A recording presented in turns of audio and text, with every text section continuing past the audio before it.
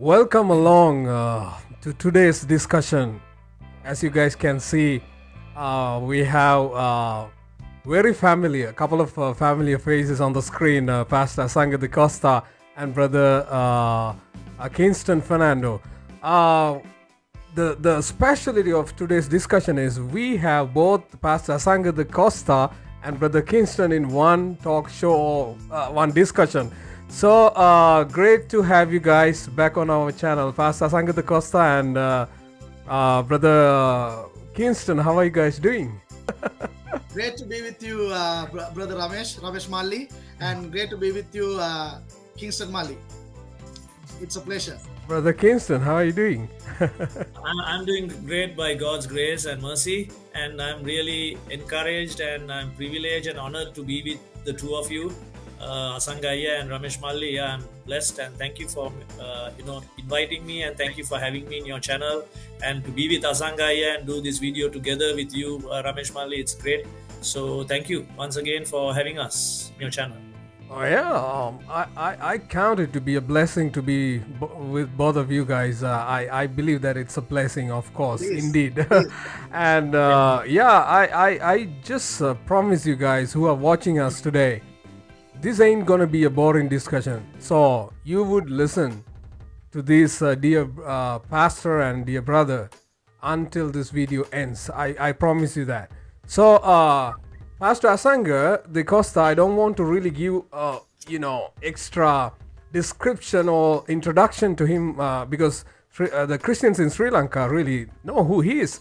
But if you are somebody who knows only angels from Africa but not these men of God or the servants of God, let me introduce Pastor Asanga the Costa to you. He's the pastor of Kingdom Heritage Church, and Pastor Asanga the Costa holds a Bachelor's of Theology from Lanka Bible College, and he holds a Master's in Mission and Ministry from Harvest University, Australia, and another Master's in Theology from Covenant College of Ministry and Divinity of Canada, and another Master's in Business Administration from 𝐿𝐸𝐸 University, Malaysia. Also, he's the CEO of 𝐜𝐸𝐸 consulting firm. As far as I understood, that is related to business management and church management and development. So when it comes to Kingston Fernando, dear brother, I call him Aya and he calls me Mali. So I really like to do that today. Kingston Aya, he's a dear brother in Christ, and we love him so much. And he's a teacher. We both are teachers and in the educational field. So Brother Kingston holds a Master's of Arts in Transformational Leadership from International Graduate School of Leadership of Philippines, and he holds a Bachelor's in Theology from Minnesota Graduate Schools of Theology, United States. I love this. He holds a diploma in English language and literature, because I'm a teacher for language and literature, so I like that. He holds a diploma in language and literature and many more other qualifications that I would have to spend a lot of time to explain that. And he's been a class teacher and for many subjects, and he's still a teacher and teacher in many other international schools, and also he has taught in Wesley College, Colombo. Again, I'm really blessed to have you guys back here in my channel. So today's topic is really important. As Christians, pastor and dear brother, we are facing a crisis in Sri Lanka. We know that. When it comes to economics or socially, psychologically, we are going through a lot. And not only that, we also see a crisis in the spiritual realm. If you take, when it comes to Christendom in Sri Lanka, we know that something is not right. So this is our subject today. We are going to talk what's really wrong in the Christendom, or what's really has to be corrected. So this is going to be subject for today's. Just stay with us.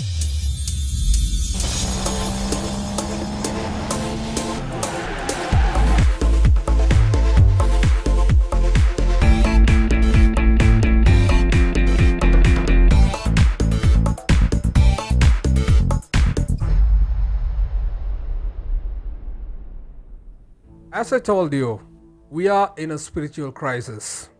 This is what we all believe.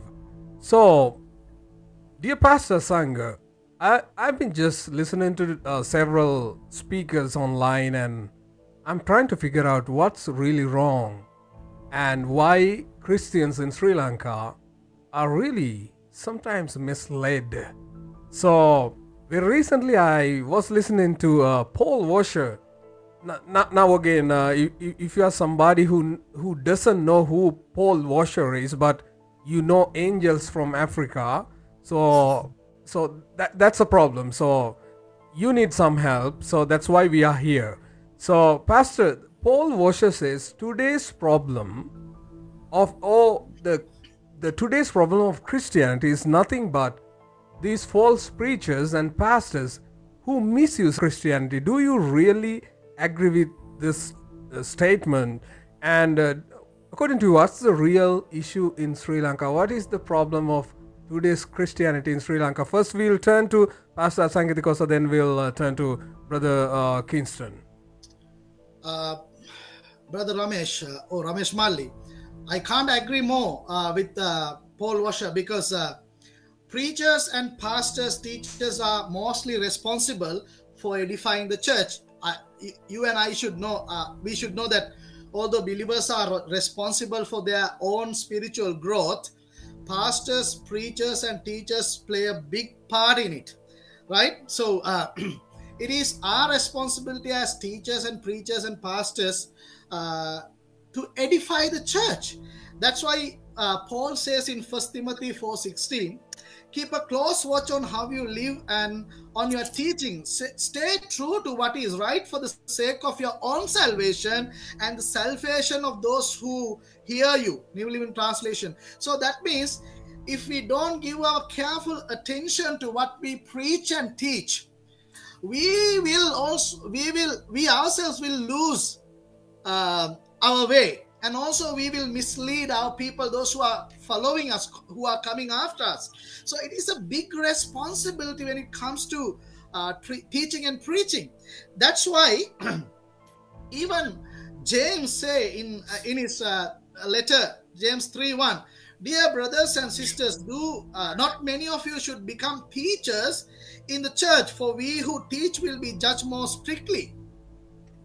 So we must know that it is a great responsibility to teach the word of God. That's why he said, he doesn't say that don't become a teacher. Of course, become a teacher to teach the word of God is a great calling. But with that calling, there is a great responsibility tied to it. So if we do a poor work in interpreting the word of God and teaching the proper doctrines to our people, we will be judged severely. That means our Master, our Lord Jesus Christ, will hold us responsible to what is being taught. So, therefore, I believe teaching, preaching according to the word of God is very much, it is important, because we've been entrusted by our apostles who died in the process of giving these doctrines to us, New Testament doctrines. They have shed their blood.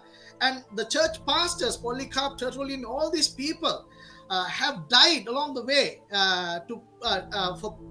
in the process of preserving the faith, and also living according to the word of God. Preaching and teaching has to be, your talk and walk has to be the same. That's why wicked shepherds are an abomination to the Lord. We know in Ezekiel chapter 34, God really abhors all these wicked shepherds who lead astray his people. And in the same token, for the New Testament leader or the shepherd, Peter says the same thing in 1 Peter 5:1. Let me read it briefly. To the elders among you, I appeal as fellow elder, a witness of Christ's suffering, as one who also will share in the glory to be revealed. Be shepherds of God's flock that is under your care, serving as overseers, not because you must, but because you are willing, as God wants you to be, not greedy for money, but eager to serve, not lording it over those entrusted to you, but being examples to the flock. And when the chief shepherd appears, you will receive the crown of glory that will never fade away. So dear Malli, we as preachers, we can't serve for the sake of our own glory, for the sake of our for controlling, or the money, or any other privilege that is not accepted by our Lord. So when you look at all these new modern day preachers and teachers, when you closely examine their doctrines, it is all geared toward making a profit, making a living out of it. I don't want to mention the names, but they are multi-billionaires, and they sell the hope for the people. They sell a false hope for a greater price, and they have these big mansions, big domes, and private jets and everything. And their people, they don't receive the same blessing, because these are geared towards making money, making profits. So I think the main problem in Sri Lanka, Mali, is because of these type of leaders, pastors, preachers, and we really need to look into the matter. I think that's a helpful elaboration. Kingston, what do you really think about this matter? Yeah, first of all, I agree with Paul Washer in what he mentioned, saying that the problem in the church is nothing but wicked preachers and pastors. I agree with his statement. What I also believe is, just as in every sphere and sector of society, we have wicked and corrupt pastors in the church. Now, if you look at Sri Lanka, we are talking about politics. We see wicked people there, and there is no difference. We see wicked people in the church as well. So what we need to understand as Christians is, these wicked pastors are not part of the true church that belongs to Christ. They are servants and agents of Satan, according to 2 Corinthians chapter 11, verses 13 to 15. So what we need to understand also is, God has already warned us about such people throughout his word. We see that in the Old Testament, and we also see that in the New Testament. So also at this time, I would like to encourage those who are listening to us to search and read the scriptures for themselves, and be like the Berean believers who are mentioned in Acts chapter 17:11, and also to double check even what we are saying, or anyone who teaches and preaches the word of God, right? So I want to mention 4 passages. I'm going to speak a little bit longer than Asanga. First, I want to share from Jeremiah chapter 5, verses 30 and 31, and this is what it says: a horrible and a shocking thing has happened in the land. The prophets prophesy lies. The priests rule by their own authority, and my people love it this way. But what will you do in the end? So here the word of God says that a horrible and a shocking thing that has happened in the land. What is this horrible and shocking thing? It's not about inflation. It is not about a fuel or gas queue. It is not about food shortage. It is not even talking about the economy of your country. It is also not about wicked and corrupt leaders in our nation. Today, as Christians, sometimes we think, okay, all the problems in our nation is because of the wicked and corrupt leaders in our nation. But the horrible and the shocking thing that has happened in the land is connected in relation to the church. So you might be asking, what? Really? Yes, it is. It is about false prophets, false teachers, false pastors, and false shepherds. I will use just false prophets to mention all these people. So there are 3 things here Jeremiah says that has happened. The horrible and the shocking thing. The first is prophets who prophesy lies.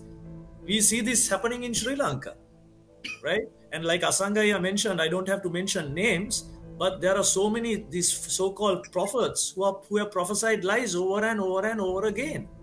And we should not even call them pastor, and we should not even call them prophets. They are actually servants of Satan. And then the second thing is priests who rule by their own authority. There are so many places in Sri Lanka, so many places that are called churches, but that are ruled by people with their own authority. And then the Bible says, God says, God's people, they love it this way. They love to listen to lies. They love to be ruled under people who are ruling by their own authority. And then God asks the question, what will you do at the end? And this, I want to read another passage from Ezekiel chapter 13, verse 6. You can read verses 1 to 7, but because of time, we are not going to read all the verses, but we'll just look at Ezekiel chapter 13, verse 6. And this is what it says: their visions are false and their divinations a lie. They say, the Lord declares when the Lord has not sent them, yet they expect their words to be fulfilled. So I believe corrupt politicians are not the curse of Sri Lanka. False prophets, false teachers, false pastors, false shepherds are the curse of our nation. And then I want to share I have shared two passages from the Old Testament, so I want to share two passages from the New Testament. And both passages are words spoken directly by the Lord Jesus Christ. And both are recorded in the Gospel of Matthew. And in Matthew chapter 7, verses 15 to 23, that's the first part. I'm not going to read it, but I would encourage our listeners to go through it, read the passage. And there, the Lord himself has instructed us clearly how to identify these type of wicked prophets. We can identify them by their character, the fruits they produce. Yes. We need to check the lifestyles of those who call themselves servants of God and judge them. This is what, watch out for false prophets. Watch out. Be careful. Why? Because they are living a lie. They come in sheep's clothing, but inwardly they are ferocious wolves. And I would like to borrow the term that Paul Washer used, wicked pastors. So I will call these people wicked wolves. We can use the two W's, wicked wolves. They are not sheep. They are coming in sheep's clothing, but actually they are wicked wolves. And then the Lord says you can recognize them by their fruits, verses 16 to 20. What does that mean? It is about how they live, their character. Like Asanga mentioned, are they lying prophets? We can see if they say something and it's not happening, it's a lie, so they are lying prophets. And then do they live a life that is contradictory to the word of God? A lot of these people, like what Asanga mentioned in 1 Peter chapter 5, listing the qualifications of an elder, these people are totally opposite to that. And then are they living off innocent and poor people? They are taking poor people's money and living luxurious lives. Do they resemble Christ? Not at all. If you look at them, they don't resemble Christ at all. And are they servants and agents of Satan? Are they prideful or humble? These questions we should ask. Do they boast about themselves or God? Today, people are drawn to men because of their charisma and not their character. So today we are exalting ourselves, preachers, and not God, who is worthy of all exaltation. And then from verse 21 onwards, our Lord states that everyone who calls him Lord, Lord will not enter heaven. These are strong words.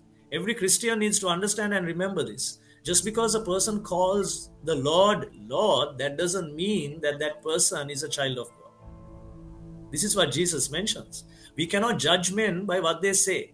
We need to judge these wicked wolves by their character and lifestyles.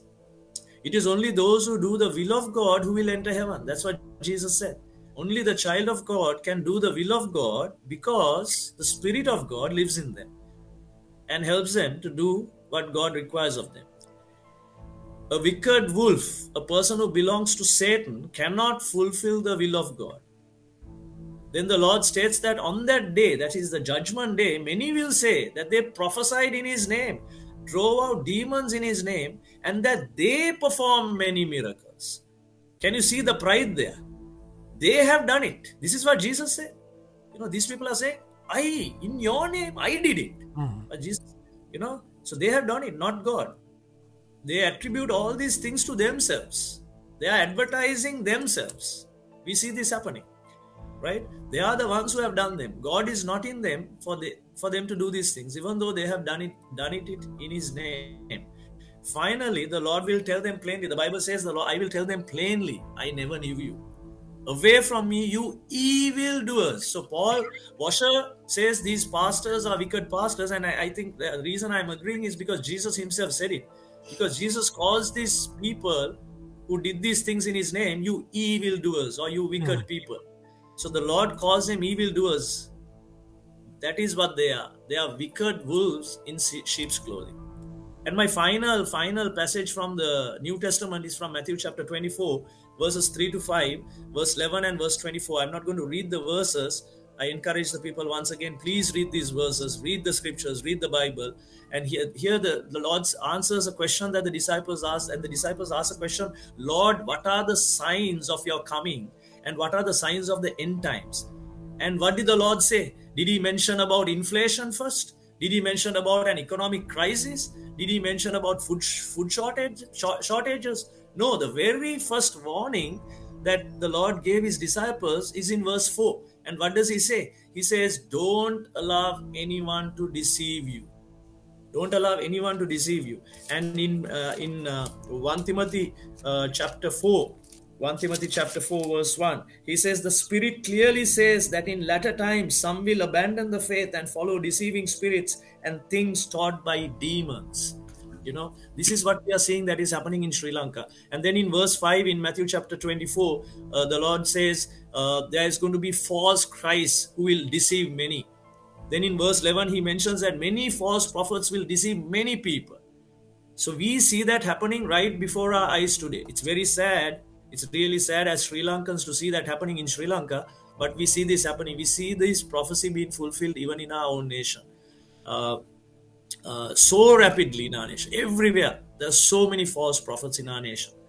So thereafter in verse 24, the Lord Jesus, he mentions both of these groups, that is false Christ and false prophets, and states that these two groups of people will perform great signs and miracles. So actually the false prophets is God's judgment for people who are not interested in God, who are not interested in God's word.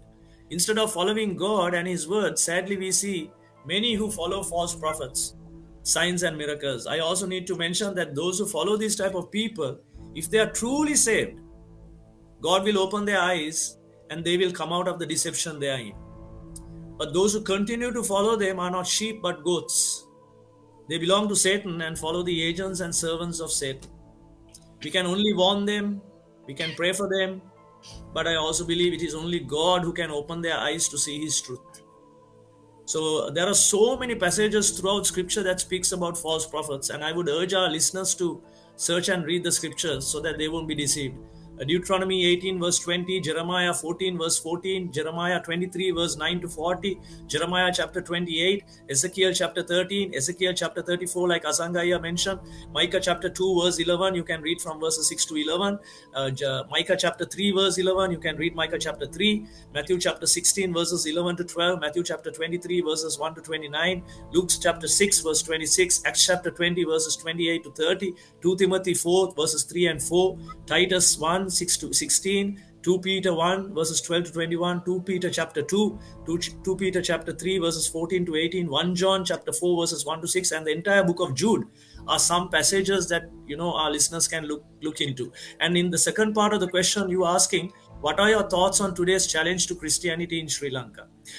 So my thoughts on the challenges to Christianity in Sri Lanka today, I firmly believe that we need a church that is biblical. Just as most of the things in society, church has become a business for some. So we need pastors and preachers who will expound and exegete the scriptures properly to the people. We need a church like the Bereans. They loved the word of God. They were not lazy to search and study the scriptures. They didn't just believe what was preached and taught to them. They double-checked what they heard with God's word. Sadly, today in the Sri Lankan church, we have raised up a group of people who do not even turn their Bibles. They just have closed Bibles in their hand. They don't turn their Bibles and refer the verses that are mentioned, right? And they don't check the Bibles for themselves. They don't read the Bible. God's word is a standard he has set for us. And if the Sri Lankan church is not going to follow his word, then it will have to reap what it has sown. And I believe that we are already reaping what we have sown. I also believe that God is raising up a people in our nation who are biblical. And they love the word of God. And my prayer is that their tribe will increase. And I want to end this question that you asked with several quotes from Paul Washer himself. He wrote this book titled 10 Indictments Against the Modern Church. I would encourage our listeners to read that book as well. And he says there is a great awakening going on in this country. That is, he's talking about America. Not only in this country, but also in Europe, South America, many other places. I see young men going back to the rock from we were cut. They are reading Spurgeon and Whitefield. They are still listening to Ravenhill, Martin Lloyd-Jones, Tozer and Wesley. And it is a great, incredible movement. Just because popular media and Christianity today haven't discovered what is going on, I want you to know that I would have never dreamt 15 years ago that we would see the awakening we are seeing. Not through my ministry, but through what God is doing without any of our ministries. And then in his book, there are 10 chapters, and the 10 chapters, one of the chapters is pastors malnourished in the word of God. And then I would end with the last quote of Paul Washer. He says, today, because of the lack of biblical preaching, the so-called church is filled up with carnal, wicked people identified with Christianity. And then, because of all the goats in the midst of the lambs are blamed for all the things the goats are doing. And then, the name of God is blasphemed among the Gentiles because of us. He's quoting Romans chapter 2, verse 24. All right. Wow. That's quite an elaboration. There's nothing for me to add to that. Let's move on to our next question. Pastor Asanga and Kingston Aya, the part of today's problem is these mushrooming prophets. My question is, can there be prophets in our modern society? Is it biblical to call somebody a prophet? And the other part of the question is, who is really a prophet? Can you guys explain in a nutshell? Maybe Pastor Asanga the Costa first, and then we'll go turn to Kingston Aya. Thank you, Brother Ramesh. It's a fantastic question, and it is a very much a needed question at this hour in Sri Lanka. To your question, let me answer in threefold. Let me give you threefold answer. But first, let me tell you, I believe personally and biblically, based on biblical understanding, there are no biblical proportionate prophets today. The time is over, right? Let me this position comes with a biblical reasoning. Let me explain it to you a bit elaborately. Now, prophets were given in ancient Israel for a specific season and for a specific reason. There was a season for prophets and there was a reason for prophets. Mainly, God chose one man to be his mouthpiece, right? Prophet is a mouthpiece of God, right? To communicate God's mind concerning a nation, mainly nation of Israel, or a situation or a matter of a great concern to God. That is the reason. So, in the Old Testament time, even up to New Testament, before the giving of the Holy Spirit at the Pentecost, there was no Spirit of God in them, right? So, God chose these prophets to be his mouthpiece, and the Holy Spirit was on them, not in them, right? God's Spirit was on them, operating on them, but it was not the indwelling of the Holy Spirit. They did not know that. They have not become truly the children of God with the Spirit of God within them. That happened after Jesus died for them, and after giving of the Holy Spirit. Since there were no Spirit of God living in these people, God had to choose one man to bring his word all the time. That is the main reason for raising a prophet, to speak God's mind. In the Old Testament, the God's revelation was in the process of revealing to the people of God.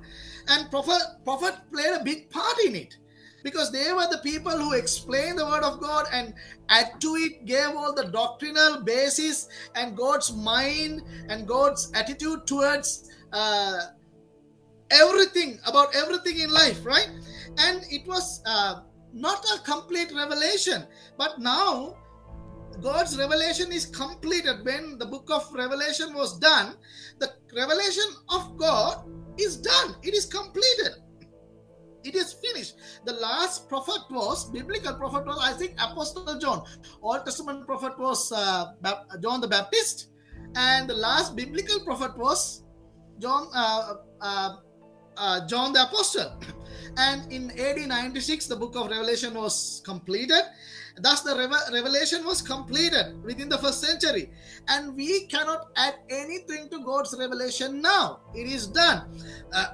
That's why we have a doctrine called the doctrine of the sufficiency of the scriptures. If we accept that there are prophets today, then every word that is proceeding from their mouth has to be taken as the word of God, and it has to hold the same weight with the biblical words of God. And we know that you can't do that. If we do that, where do you go and stop it? Everyone would say, okay, this is from the Lord, this is from the Lord, and they will keep adding new revelations to the scriptures. And we have to take every word of these people as the word of God. And in my Bible, there is a completion. God says, amen. That's it. From Genesis to Revelation. And the complete revelation is over. That's why in Matthew 11:11, Jesus said, I tell you the truth. Of all who have ever lived, none is greater than John the Baptist. That was speaking about the Old Testament prophet, the last prophet in the Old Testament era, because he came before Christ. Yet even the least person in the kingdom of heaven is greater than he is. Why did Jesus say it? Because now in the New Testament believer, we can know about God far better than even the John the Baptist, because the Spirit of God is living in us. We are born again new believers. We are children of God now directly. We were born from heaven, and we can know about God through Christ in a deeper relationship. And not only that, we have a complete revelation, the revelation God has given to know about everything. That's why the Bible says we are given everything for life and godliness. So we have the Spirit of God in us, and we have the complete revelation of God. So we don't need prophets today. Yep. We don't need biblical proportionate prophets today, because we have the Spirit of God to guide us, and also we have the complete revelation of God. Now, somebody might ask, then what about Acts 11 and Acts 21? There was a certain prophet called Agabus, right? And he was giving certain things. Now, first of all, we must know that this was not to say that, we must, look for new prophets every day. It was there as a recording. Apostle Luke has recorded what has happened. And we must know that it's within the first century, before the revelation was written. So still the revelation of God is being given until John. So this has happened, I think, somewhere between during the lifetime of Paul, right? So it was there, but we know after that. So it simply says that there was a prophet, and the New Testament revelation was still being presented, and the last part was the book of Revelation. Those who say that they are prophets, they try to match their words and their position to the biblical prophets, which is, we cannot accept that because Paul says the church is built already. He has laid the foundation, prophets and apostles. What is prophets and apostles? The prophetic revelation from Moses to, I would say, Malachi, or you can add to Apostle John the Baptist, and the New Testament apostles. And they were the people who had given all the revelation and the doctrines needed to build the church. And you and I do not need any other foundation that was laid already. So it is already done deal. So who is a prophet? Let me explain very briefly. Thus a prophet was a spokesman for God. He spoke in God's name and by his authority. This is Exodus chapter 7:1. He is the mouth by which God speaks to men. Jeremiah 1:9, Isaiah 51:16. And hence what the prophet says is not of man, but of God. So prophet had no voluntary part in it. He cannot say anything what he wants. Now these prophets, even I was listening to one of the prophets recently, and he said, what we say, God has to do. That is, I'm sorry for my word, is BS. Right? Because you and I can't say anything, and God is not bound to do every whim that you and I want to say. Prophet is a person, when God commands, he is to go, you go and tell this, he has to go and tell that, no matter what the outcome is. And That is, God is the one who authorizes it. God is the one who directs the prophet. He has to go and say it. That's all. So, what I say, dear brother, is that there are no prophets today. But I would say this much: there is a prophetic ministry still existent. And let me briefly give you a sort of a brief definition about the prophetic ministry today. Now, this is my definition. I'll give it and let me explain it. The prophetic ministry today is to take the prophetic message, that was given in the Old Testament and New Testament. Consider its context under which it is spoken. Take the true meaning of the message and apply it to our own current context, which corresponds to the ancient context, and expect the same response today from the people that God was expecting, from today's people that God was expecting when he was originally gave it to the ancient people.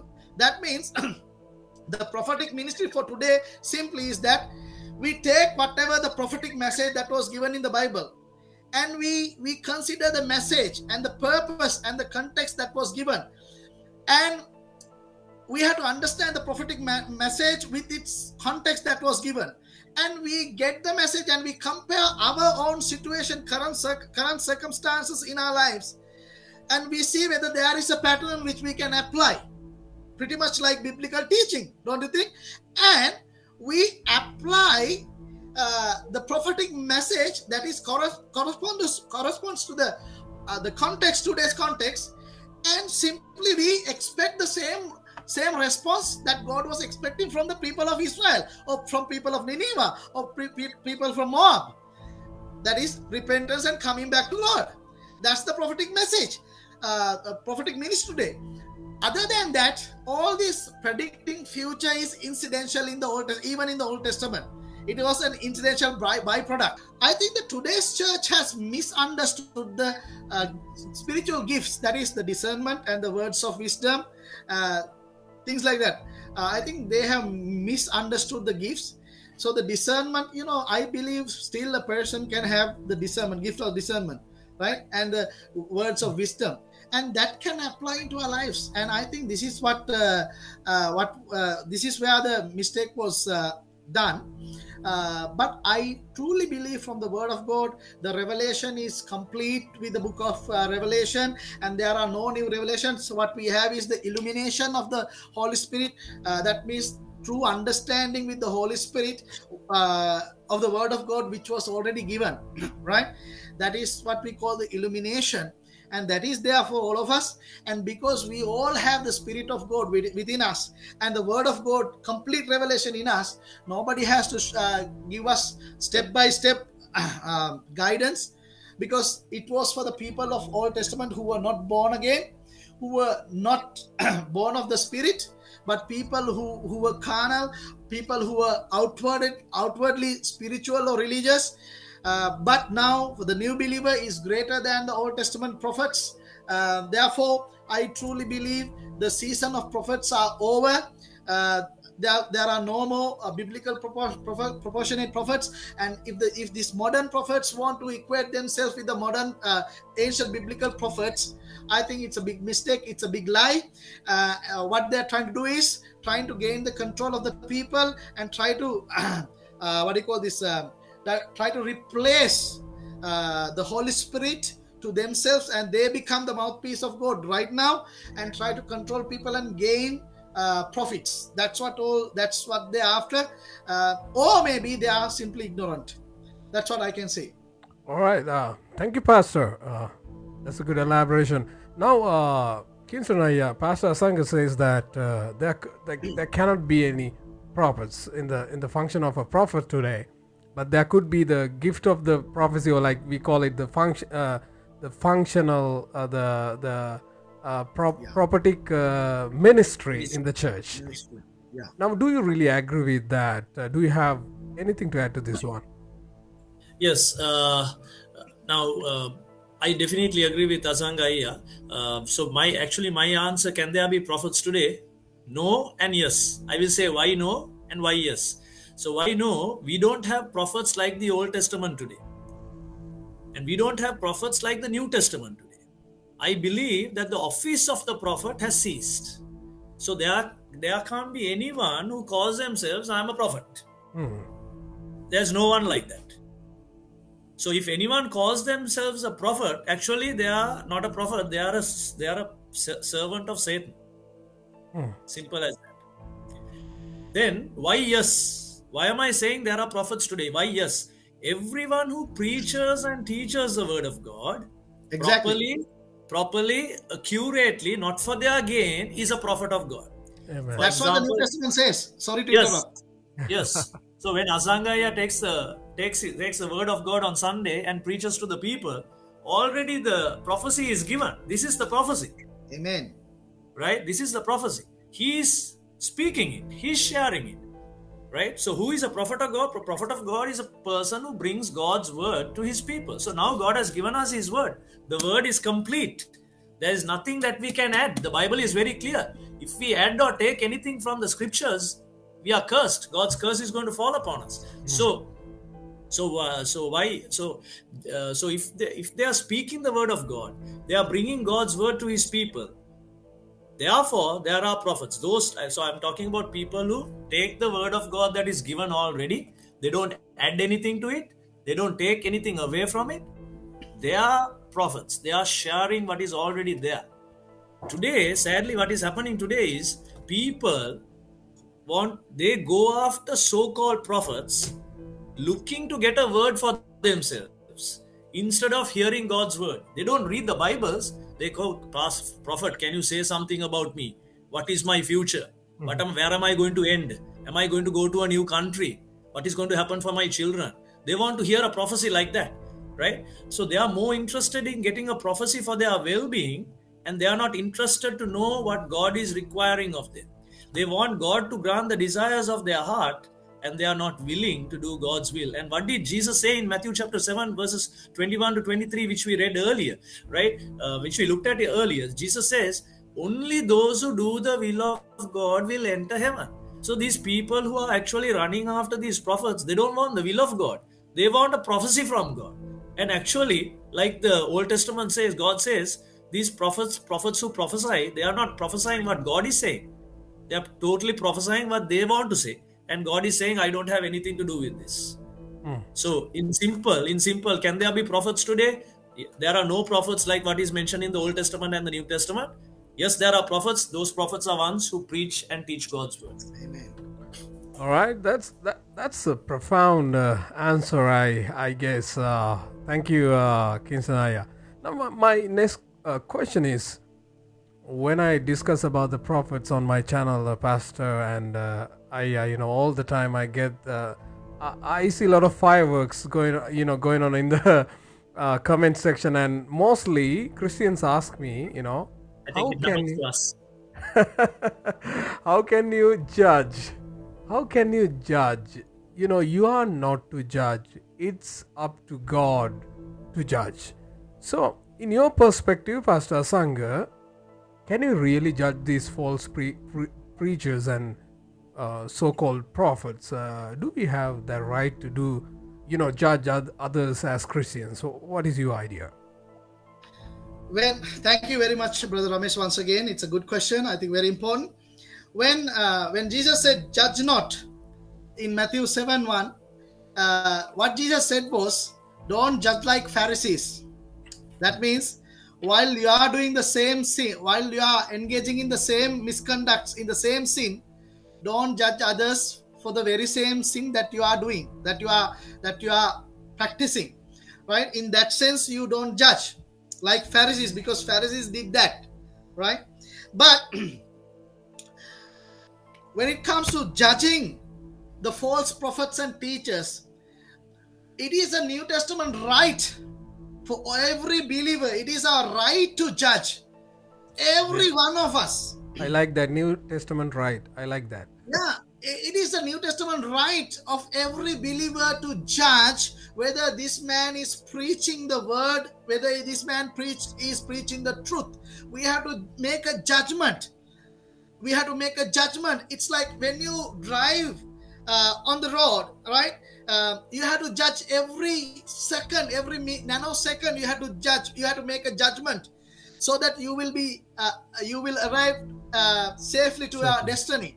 Yeah. In the same manner, that's why in 1 John 4:1, I'm just going to mention the scriptures. I would urge all the listeners and viewers to read your own Bible and try to understand it. 1 John chapter 4 verse 1 says, test the spirits. Right? Don't accept every man to your church, every message, but test the spirit. That's why I said the spirit of the gift of discernment is given to you. Holy Spirit is in you. So you test the spirit. That is a judgment. You have to test. Test means that you have to make a judgment. And 1 Corinthians chapter 5 verse 12 and 13 says, expel the wicked man from among you. How you expel these false prophets and false teachers? You have to make a proper judgment with the word of God. You have to understand whether what this man says is according to the word of God and according to the character of Christ. That's how you just judge. Is it according to the word of God, the full message of the God, and is it this man's message, whether it is according to the character of Christ? If that goes, that aligns well, then you can make a judgment. This man is good or this man is evil, right? So the Bible commands us even to expel this type of false teachers and prophets. And in Romans chapter 16 verse 17 says, offenses contrary to the doctrine which ye have learned, and avoid them. That means if somebody preaches new doctrines, the doctrines of this immortality, right? They preach immorality always, but immortality, right? They preach immortality, that what they say is you don't die, right? And some people say, I am God. You can be like God. Yeah. Recently I heard one of the angel from Africa, one angel, I don't know which angel, maybe an archangel, said, we should not. Sorry to disturb you. We should not call him angel. We should call him devil. Yeah, but the devil comes as an angel, no, brother. So, biblically right. Yeah. I am right, and he's self exhortation. So we have to avoid them. And 2 Thessalonians chapter 3:6 says, withdraw from them. Withdraw. That means you make a proper judgment whether this man preaches the true gospel, and if he is not, you have to avoid them. That is a right that was given by our Lord himself. And in 2 John chapter 10, John 2 and 11, it says, 10 and 11 says, don't receive him to your house. Right? That means don't even welcome them. You know, the what do you call this? Hospitality is one of the great virtues in the New Testament.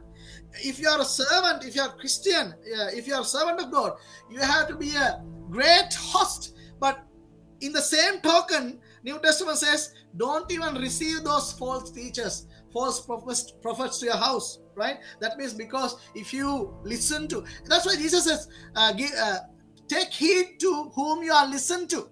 Right? Because if you listen to the wrong person, you will get the wrong message. That was the same sin that was first committed by Eve, right? She was listening to the wrong man in the garden, right? So you have to be very careful because you are hearing. That's why Jesus said, my sheep will hear my voice, right? Amen. Because there are two voices. One is from the Lord, one is from flesh or the devil, right? And Ephesians chapter 5 verse 8 to 11 says, expose them. Expose them. So it is, there's no sin in exposing them. Naming or name calling. You know, there are a lot of names that was given by Paul himself.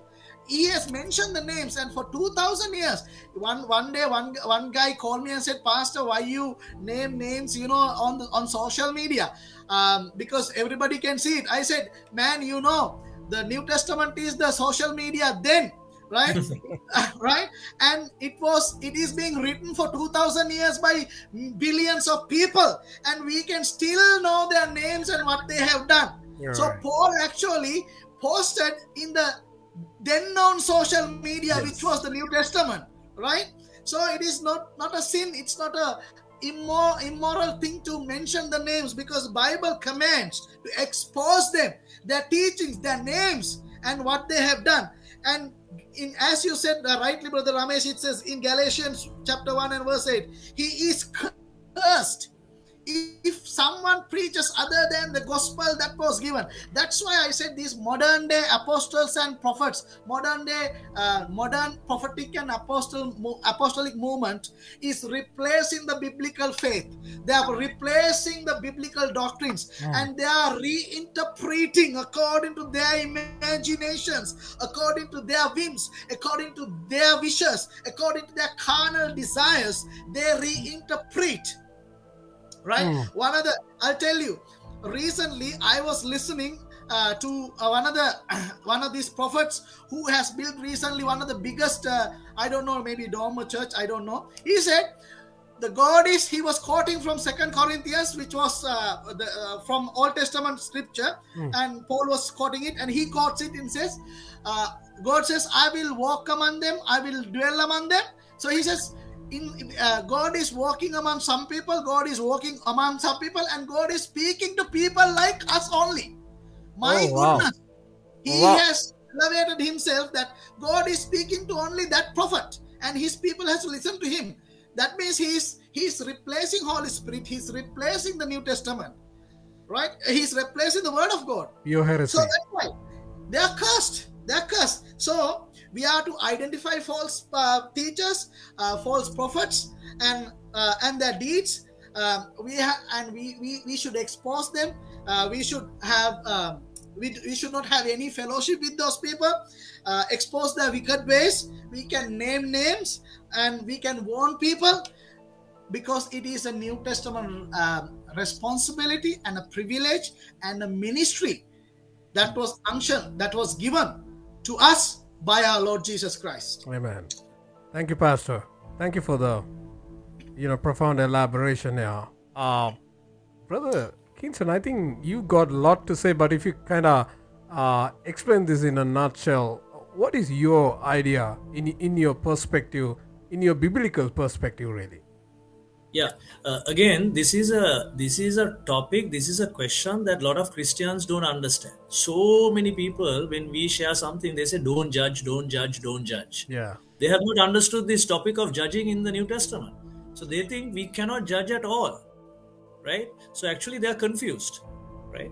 So some people, they twist the word of God and say you can't judge a servant of God. So they have not understood in the Bible, in the New Testament, all of us are servants of God. Because the Bible says all of us are the royal priest. Priesthood. Amen. Yeah. Amen. All of us are royal priests. It's not only the pastor in the church. Every believer, if the Holy Spirit is in you, you're a royal priest of God. You're a saint of God, right? So they think that it's in Scripture it is prohibited to judge. But if you really look at Scripture, like Asanga clearly mentioned, the Bible commands us to judge. And if you look at Acts chapter 17:11, which I quoted earlier, the Berean Christians, the Bible says they went home every day. They searched the Scriptures every day to see whether cross-checking, to see whether what Paul said was true. Now, who is Paul? Paul wrote almost 50% of the New Testament. And who are we? Who are we? Who are these so-called false prophets and pastors? I love it. Everyone has to be double-checked. Everyone has to be cross-examined. Right? Today in Sri Lanka, they are saying we need to cross-examine every politician. But we need to cross-examine every pastor, every prophet, everyone who preaches the word of God. What they are preaching, we need to cross-examine with what is already given. Right? So, for example, today, the three of us we are doing this video, and those who are watching us are judging us. Right? You're right. They are judging our hairstyle, they are judging what we have worn, they are judging what we are doing, they are judging our appearance. Pastor Asanga's beard. Yeah, they are judging judging the way we speak. All of these they are judging while they are listening to us. So if judging is wrong, then they have broken God's law right now. Exactly. They have judged us by they have not even met us. They have, but in these few minutes, they have judged us from different angles. So what I'm trying to say is that all of us judge others on a daily basis. Let's do it like what Asanga said. as God's word has commanded. So in Matthew chapter 7 verses 1 to 6, Jesus says, Jesus teaches us how to judge. In John 7:24, the Lord Jesus commands us to judge. In 1 Corinthians chapter 2 verse 15 to 16, judging is the character of being spiritual. So like what Asanga, if you are a spirit-filled believer, you will judge because God has given you the spirit of discernment. If you don't have the spirit of discernment, you can't judge, right? Yes. So 1 Corinthians chapter 5 verses 12 to 13, we are to judge those in the church, not others. God has not called us to judge people outside the church, but God has called us to judge people inside the church who calls themselves Christians, right? 1 Corinthians 6:5, we are to judge matters between brothers. If there is a problem between two Christians, we are to judge. And 1 Corinthians 14:29, we are to judge preaching. When the word of God is being preached, we are to judge it, we are to check it, we are to cross-examine it. 2 Corinthians 11:4, we are to judge doctrine and teaching. 1 John 2 verses 18 to 20, we are to judge false Christians. Ephesians 5:11, like Asanga mentioned, we are to judge the deeds and workers of darkness. Matthew chapter 7 verses 15 to 16, we are to judge false teachers. 1 Corinthians 6:2, one day Christians will judge the world. So let's judge what God wants us to judge. God has clearly commanded in scripture what we are to judge, and we have got to do that. That's our job. So remember, one day we as his children will be judging the world. So I think it's good we can start practicing how to judge from now on and be ready for what is in the future, because we are going to judge the world. Yeah. Yeah, the Bible clearly says that one day, especially when Jesus was talking to his disciples, he said, you're going to be sitting in the seat of judgments and you're going to be judging the 12 tribes. Wow, that's quite a judgment. So thank you for the explanation. My next question is, Pastor Asanga and dear brother, I see these days many of the false doctrines come, and so-called prophets and false teachers, they can say whatever they want and people just buy it. How can you detect false doctrine, and how do you really embrace the right or sound doctrine? Yeah, let me give you a systematic answer to that as well. Now, first of all, it is not enough to know the scriptures per se. So many Christians can quote the scriptures, right? I have many Christian friends who, I would say they throw in your face all the scriptures, but they don't know how to understand those scriptures, because understanding scripture is a different matter, right? In order to understand the scriptures, you need to understand the scripture, a scripture portion in its proper context, its true meaning and the purpose that was given. And not only that, you need to understand why the scripture, the saying was given, why, what was the purpose. And that particular scripture portion has to be interpreted within the framework of the biblical particular doctrine. Say, for instance, about marriage, for instance, then you have to look for the entire doctrine from the Word of God, and you have to understand within that doctrinal framework.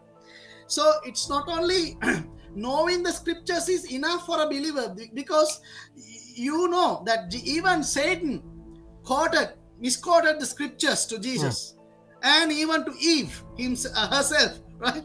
So knowing scriptures is not a big thing, but you have to understand it in a proper context, right? You need to know the proper hermeneutical methods to understand it.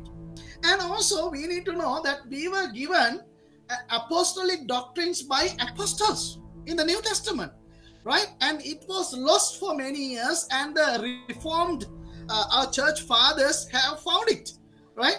And they have agreed upon these doctrines, that's why we have all these creeds, Apostolic Creed and Nicene Creed and all these creeds in our church history. We have to study those as well. And these apostolic preachers, apostles and the church fathers, they've agreed on certain things, and that's why those doctrines were given to us, passed down to us, right? And we have to study those carefully and to understand that. Then only we will know when there's a new doctrine comes. You will really know whether this is actually is in the Bible or it is a new doctrine. That's why we have a lot of commandments in the New Testament.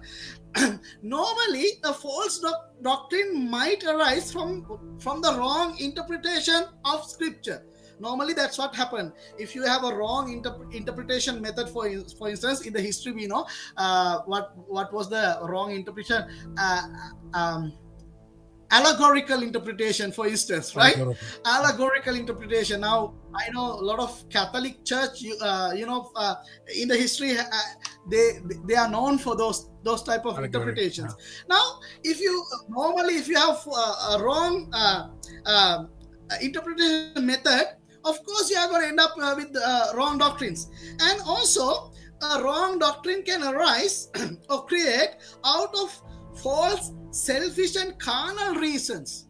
For carnal reasons. For instance, look at the Latter-day Saints and Joseph Smith. He was a sex addict. Yeah. And therefore, he perverted the Scriptures, and he had, I think, about 50 wives. I don't know. David Koresh, Joseph Smith, Charles Russell, right? All these people, because they had this carnal and selfish reasons. And the sad thing is, even this modern day apostles and modern day prophetic movement, they don't like like what is happening, the doom and gloom that is happening around us. So they wanted to create a brighter future for them. In order to create this brighter future, to subdue and all these things with lands and all, so they created a new theology. So out of carnality, out of need, out of selfish desires, or maybe because of the false interpretation methods, a false doctrine may arise. So this is what we should look for. If the lordship of Christ is undermined, if the scriptures and its true meanings are downplayed, and the personal doctrines are introduced, new doctrines, and personalities are projected above Christ himself, and profiting from scriptures financially or any other form or shape, we can determine that these preachers and teachings are false, right? So if they downplay the importance of scriptures, and if they don't use the proper methods of interpreting, and if they undermine the lordship of Christ, and also if they behave strangely, if they don't behave according to the word of God and the character of Christ, you can just simply say, you can detect that this person is false teacher. So it's pretty easy. Okay. The only thing is, you have to have a little bit of carefully. You have to look into the person and his message and his lifestyle. That's all. Okay, Pastor. If a person asks money to build the biggest dome in the country, biggest church,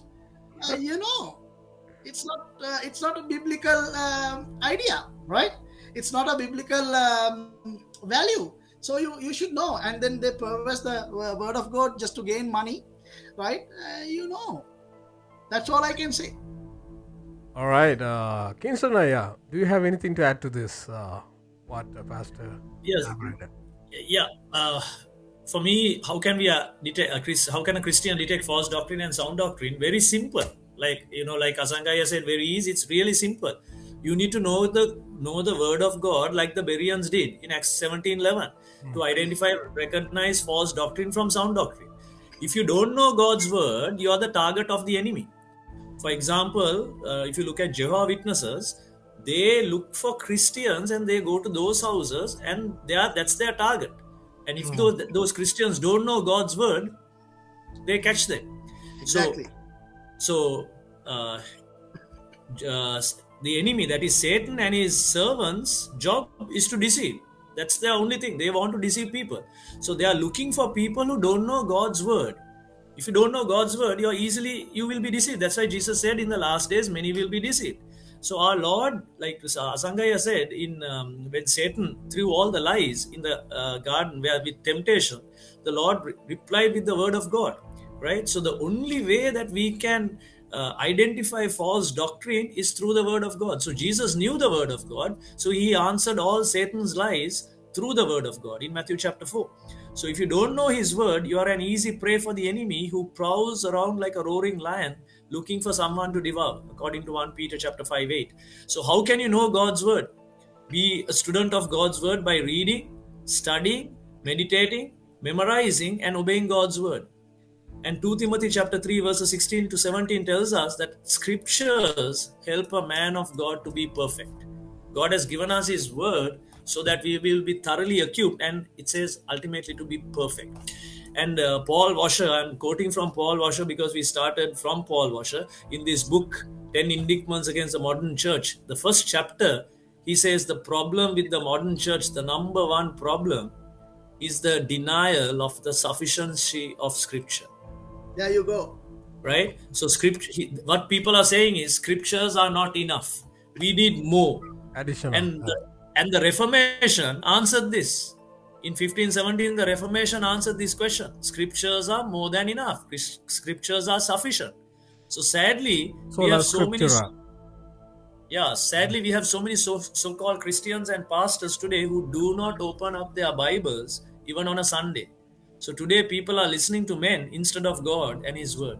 So it's very easy to identify and recognize false teachers and sound teachers, but for that, you need to know God's word. Thank you, Pastor and Kingston Aya. Now, I know, Pastor Asanga, you are a Reformed theologian, and, Proudly. Kingston Aya, I should say, he's Reformed from head to toe. So now... I would say there are still areas to be reformed. Yeah, all right. All right. I would accept that. Okay, now, for me, I'm not there yet. I was first and, I was more into analytic theology. I adore, philosophy. I believe that theology and philosophy has to go together. And I also believe that philosophy has to be redeemed. I believe that. Now I came across suddenly Reformed theology. So I found out that this is like, it's a vast, it's like ocean. I can't just get a little dip in and then say I'm Reformed Christian. That ain't gonna work. So in Reformed theology, what I adore the most is, if you go to 16th century, if you go to, what Martin Luther and even John Calvin himself, he said, all truth is God truth. So I like this way they, presuppose the truth, the ultimate reality of the truth. I love that in a philosophical sense. So I believe that, Pastor, without presupposing the ultimate reality of truth, or like without recognizing the authority of the scripture, right? What are we doing here? We are just wasting our time. So there could be relative, subjective truths. One prophet can say something that could be true because you don't have a presupposed ultimate reality of the truth. There's no plumb line. You're right. So, Dr. R.C. Sproul, if you take, he's a presuppositionalist, but I also believe in the evidence. That's another subject to talk about. But now, my question is, now as you guys are Reformed Christians and Reformed theologians, now, if I say modern Christendom or the Christianity in Sri Lanka need a reformation, would you agree with me? If yes, can you elaborate why Sri Lanka needs a reformation? Pastor Asanga, please. Yeah, let me go first then. Okay. We certainly need a reformation in Sri Lanka because we are rapidly moving away from sound doctrines in our country, right? And this has been happening for 20, 30 odd years now in Sri Lanka. We get all these new doctrines, new theologies, just like the Bible, I think Jude says, come with every wind, right? We are moved away from moved by every wind of doctrines. And we have a lot of pop theologians in our country, popular theologians, as Ramesh Malli has rightly said, Rushant has rightly said. They are charismatic leaders, not their character is not there, but their charisma really have enticed the masses. So of course now these ministers are really misleading the flock towards unbiblical destinies, to build the biggest domes or build the biggest ministry, to become rich and famous, healthy and wealthy, immortal, and gaining the government recognitions. And now we have that also. Now the government, if the government gives you a doctorate, you accept it and you become doctor. You don't know anything about the word of God. So because of this type of things, the biblical Christianity has to be brought back. You have to bring back the apostolic doctrines that was entrusted to us by our apostles, and you need to really dig into the scriptures and to really have the divine plumb line, which is the word of God, against all these doctrines. And we need to bring back the apostolic New Testament doctrines, and need to foster biblical Christian values in our society, a culture, norms, and lifestyles. And let me tell this, Mali, the Reformation, of course, we need some sort of a Reformation in our country, and let it be a theological one. We need sound doctrines. We need biblical doctrines back in our churches, biblical preachings back in our churches, not, as you said, self-help, like type of preachings. Reformation is hard. It may face a lot of persecution from the people of God, just like the good old days. The church will come against this because they are being deceived, and they are being, when we shake the nest, it is very uncomforting, discomforting. The discomfort, or I think that's the right word. It's not comfortable at all. So, but someone has to pay. Someone has to have the willingness to pay the cost, right? So people like you and I, people like Rushanta, people like Ramesh, people like some of the people I know, some of the young preachers, young teachers, we will have to pay this. We need to. We should be willing to pay the cost of this opposition that might come from the church, within the church itself. And people will call you so many things. They will say you are harsh, your words are too sharp, no love in it. Hey, love has different modes, right? If you are walking in the train tracks and you can't shout, and you don't hear, and you have earphones, and the train is following you, you shout out, but he doesn't hear. Then what do? You at least take a brick and hammer the fellow, so that he will turn around and see who hit him, so that at least he might see the train and jump in time. So this exercise will be difficult, but it is needed. Oh, thank you, Pastor. Kingston Ayya? I will start off with something that I read today, because Asanga mentioned that it's going to be difficult. I just want to share an example. I'll read this. It says, when Charles Spurgeon spoke out against the theological shift of his denomination, he was rebuked by a vote of 2,000 to 7. Oh, wow. So when Charles Spurgeon, there was a theological shift in his denomination, and then but his idea, 2,000 people disagreed with him. Only 7 people agreed with him, right? So it was difficult, right? And then at the end he says, don't make the mistake of thinking that because the crowds have numbers that they are in the right. Just because there are so many people on the other side, it doesn't mean that they are right. So like Asanga, I firmly believe that the church in Sri Lanka needs a reformation, right? The reformation that happened in 1517 was not the first reformation of the church, and it is also not going to be the last. Yeah, exactly. There have been several. God has been reforming the church, I think, from the beginning. So reformation is an ongoing process. ongoing process. That's why if you come to the book of Revelations chapters, there are so many letters to the church. What is God expecting? God is expecting the church to be reformed. Right? So the church in Sri Lanka should always measure itself with God's word and make the necessary changes it should accordingly. So every time the church is far from God's word, it needs a reformation. You're right. So therefore, the church in Sri Lanka absolutely needs a reformation now and also in the future. And I will end this with something very, very important that Paul Washer mentioned. I'm quoting only from Paul Washer. I read this book while staying in a fuel queue. For 30 hours.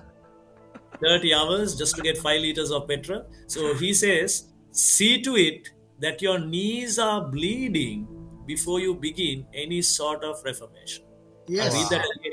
I'll read that again. See to it that your knees are bleeding before you begin any sort of reformation. That's profound.